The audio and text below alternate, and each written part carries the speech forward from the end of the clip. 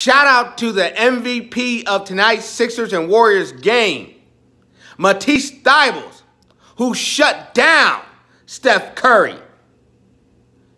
Everybody thought Steph Curry was going to break the all-time three-pointer record in Philly. Matisse Thybulle shut that down. Put some respect on Matisse Thybulle's name. The NBA best defender in the league today.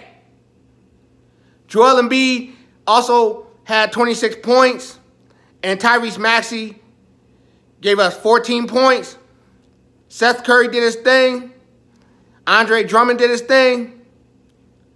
But again, the MVP of tonight's game, hands down, is Matisse Thybulle.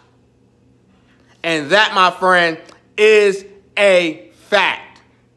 Like, comment, subscribe, and remember this, everybody. The Sixers are the best team in the East, the best team in the NBA, and we will win the NBA championship this year.